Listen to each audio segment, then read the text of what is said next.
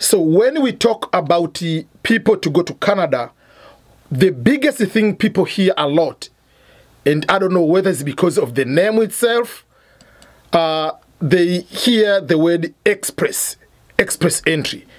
Is it a faster process? So can you take us through what, first of all, is this express entry? That's number one. Number two is, how can one person process through express entry? Can a person process this one, you must be in Canada, or while you are outside of Canada? And then the other question will come from there. Thank you so much, EBM. Actually, that's a very good question. And most people don't understand how Canada immigration operates. But I would tell you that Canada immigration is the easiest if you understand. So express entry is like the umbrella for all the other streams. Whichever stream you use, you will finally end up going through express entry. Whether you come as a visitor and you want to settle, whether you come as a student, whether you come through other pathways, finally you will settle under express entry. So express entry is managed by the federal government, which is the Canada government. And the website for Canada immigration is canada.ca. And then under canada.ca, you'll find IRCC. So this express entry is a system that works with points. It's point-based, so that they assess you according to your education. The higher you are educated, the more points you get. They also look at your age. The younger you are, the points you get. They also look at how many years of experience you have in your working area. The more the working years, the better. And if you have working experience in Canada, the better. So here we are saying that even somebody who is in Canada can as well use this express entry if if they want to settle here finally, like legally. The other thing they look at is your marital status. Are you married? When you're single, you have got lesser points than someone who is married. Somebody who is married, they also count the spouse's English proficiency and education and all that. The other thing they assess is your level of English proficiency. That they mainly use IELTS for English for English speakers, and also for Francophone they also use TFT. So for that they also assess how you can well speak, fluent English, how you can listen, how you can read, and also how you can write. Yes. Those are the two basic points that they look at. So when they assess you under all these, you're required to have at least 430 to 450 thereabout. The least they take is usually 430. But most of the time, when there are so many people who have got more points, they also put a cutoff at 450. So it depends. Sometimes they'll even take somebody with 400, because if that draw, because all these applications go into a pool. Yes. It's like all of them go just the way the lottery does for US. But for ours, it's now under it's a pool merit. Of professionals. It's for professionals. It's based on merit. So this pool, all the points go there. And then now from there, they pick the highest points. So sometimes you find that in the pool, there are no people who have more points. So that if you're lucky, you go into a pool that has got people with no many points, then you end up being selected. And then now that is how it works basically. But then after, if you cannot qualify for express entry, that is not the end of the world. There are other ways. Under this express entry, it has got 3 major classifications. The first one is skilled workers. Skilled workers are people with education, at least a degree and above. Skilled workers. Yes. The second one is technical people. Okay? Technical people, these are people with at least secondary education and some years of experience. Skills. This one is under skills. So that if you are a plumber, if you are an electrician, if you are a massage therapist, if you are a hairdresser, and you have got skills and you can prove them, then you fall under that class of technicals. Then the third one is Canada experience. Canada experience is now for somebody who has come to Canada either as a student, either as a visitor, or under any other way you have arrived in Canada. Yes. As long as you're in Canada, you're in that class. Now, when you're in that class now, you get a work permit, an open work permit, and then when you get Canada experience in a full-time job for 1 year to 2 years, you qualify to apply for express entry. Yeah, that's the summary of express entry. Thank you, Faye. That is a very, very good summary. So I'm going to ask you some questions which I've been receiving from people about express entry. Yes.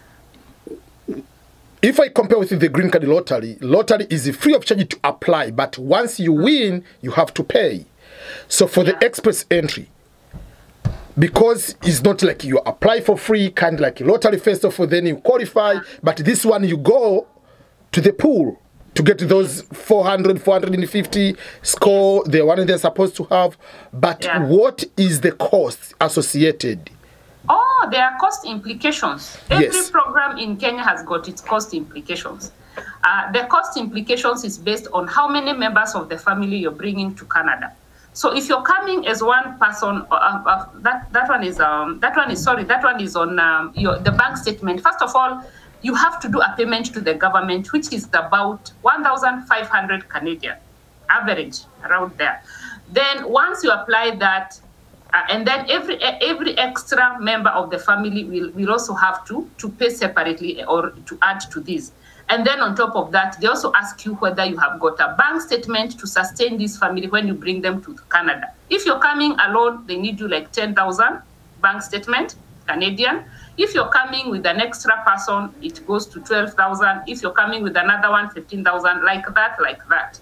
So yes, there are cost implications. However, some programs, like when you have a job offer to come to Canada, you don't require a job. You don't require to. The job itself, it is the. Yes. The job itself is going to stand in the place of a bank statement because you're coming to have an income. So they don't require you to have a bank statement. Before I go to ask about bank statement, I want to clarify to people that when we talk about Canadian dollar is exactly amount of US dollar. So people should not, how can I convert it? Is it dollar for dollar? Yeah. So don't worry, it's just the same. Canadian dollar, US dollar is the same dollar.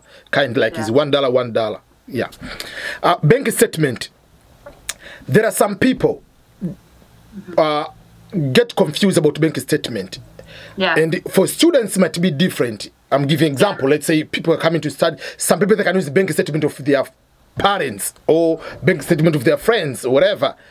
Is this bank statement must be on your name, or you can, let's say someone is 30 years old, bachelor degree with 3 years of whatever experience, and whatever the case has that experience. Can that person use the bank statement of himself plus the relative, like, you know, in Africa you can use your uncle or whatever, or it must be all in your bank statement with your name? That's a very good question. And each program it depends, because like for students, you can use even for an uncle. An uncle can decide to sponsor you to come and study in Canada. Your organization that you're working for can decide to sponsor you and give you a bank statement. But for express entry and visitors visa, it has to be in your own account. And even if you are putting lump sum money, the Canada government needs to know where is this money coming from. Exactly. So you have to put a separate letter explaining that I sold a piece of land and I want to immigrate to Canada with my family. This is where this money is coming from. So it has to be in your. It's not the money you put it today. You put it today and you take it tomorrow the other way. They have to see.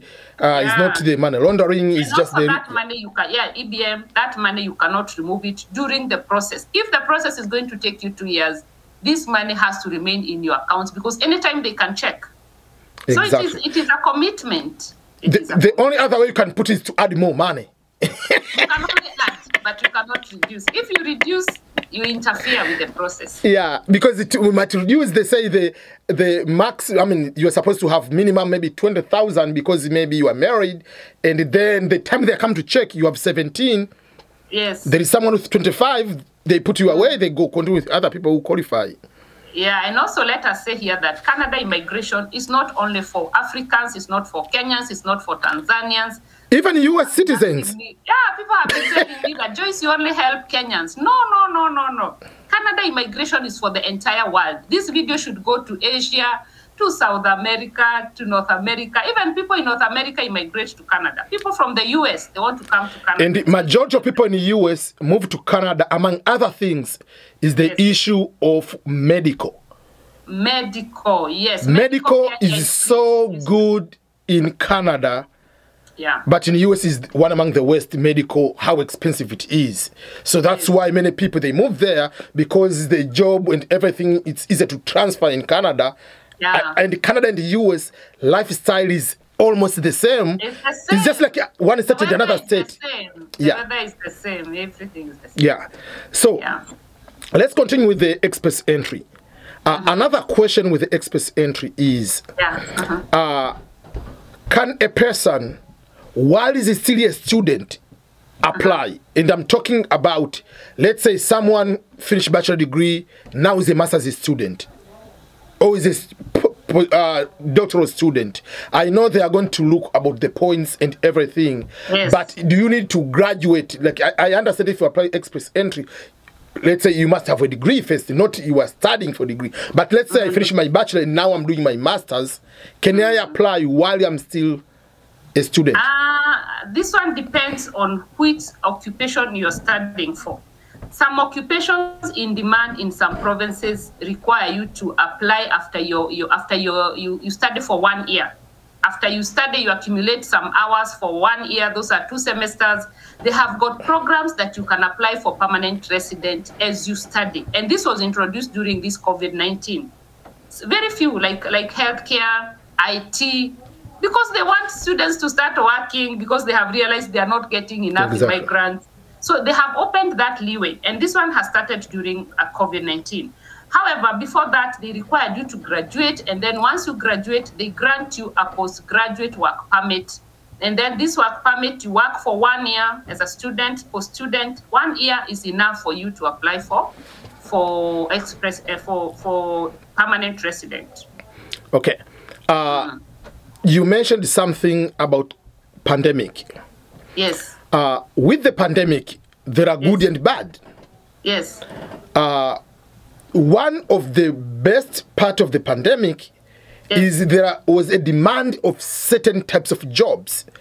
Yes. And we know in Western countries, there are some people, even here in the US, don't want to go back to work because I can get money from the government assistance, but be safe at my home. So many companies have lost staff, and there are so many incentives for people to go to work. How does that apply to Canada? Despite getting these accountants, to get nurses, to get engineers, to get medical professionals in general, but overall, how is is going to demand more people to come to work in Canada? Now, Canada has been hard hit by COVID, just like any other country. There's no single country in the world, even China, that has not been hit by this COVID-19. But every country is looking for ways of, trying to recover what they have lost during COVID-19. And Canada's one of the ways it's using to recover its resources. It's by allowing visitors to apply for jobs, and this job has to be LMIA. LMIA means that you have to look for an employer who has got permission to recruit a foreigner. That is what an LMIA means. So once you find such an employer, they give you a job offer, and then you can apply for a work permit. Once you apply for a work permit as a visitor, then you can work in Canada for 1 year, 2 years. You enter under Canada experience, and then you can finally apply for express and for permanent resident. The express, so, that is one of the ways. Even the students, you can also convert a visitor's visa into a student nowadays. And this open has been extended up to 28th of February 2022. So we don't know whether the Minister of Immigration is going to extend after that. But for now, we are working with up to 2022 February 28th. That's very, very good to hear that one. So people should just start applying. When we talk about applying, we'll talk about education or going to study in Canada and what are the benefits or the ways you can continue after that. But when we talk about the programs or the points, we call the points-based immigration or rather merit-based immigration. We know for sure that it's more objective process. that means if you have a degree, you have these points. But if someone has a degree in engineering and another one in political science, obviously the weight will be on high demanding job over the other down the road. Can you explain about what type of professions either they are in high demand or they get higher priority from the government in general versus the other? Because you'll get it, but your demand is not higher than the other one. That's a very good question. And each province, Canada has got 12 provinces, including Quebec. And each province, Quebec is the province where they speak only French, mainly French, very few people that speak English. So in each province, they have something called occupations in demand. Occupations in demand is a list of the occupations that are in demand in that particular province. So I always advise even the students, when you're coming to study Canada, check the province where you're coming to study, whether the course that you're coming to study is an occupation in demand after you graduate. Because some courses will not be in demand after you graduate, so what? So every province has got occupations in demand, and there are so many, I cannot list all of them. But of course, we know healthcare is one of them, IT, teachers are in demand, especially in Ontario. So there's a list of long occupations which are in demand in every province. They are different. Okay. What advice do you give the people who want to study once they arrive in Canada? Because in the end, I apply. I'm talking about the easier way to convert or faster way to convert to express entry or the demands. Like there are certain programs, like you were saying, that these jobs are in demands. But if someone today I want to come to Canada myself, and down the road I want to get express entry, what will be the quicker way for me to study certain particular type of job so that it's in high demand? How do I know? Apart, do also schools do that, or just from the government, they are the one posting those one provinces? That is for the student. Yeah. For the student, when you're coming to Canada, you need to first of all find out the kind of institution that you're coming to study. It's not every institution that is allowed to accept international students. Exactly. So the institution has to be DLI. DLI means Designated Learning Institution. The government has given them authority or permission to train international students. So that is it. Yeah, you look at the designated learning institutions. You also need to look at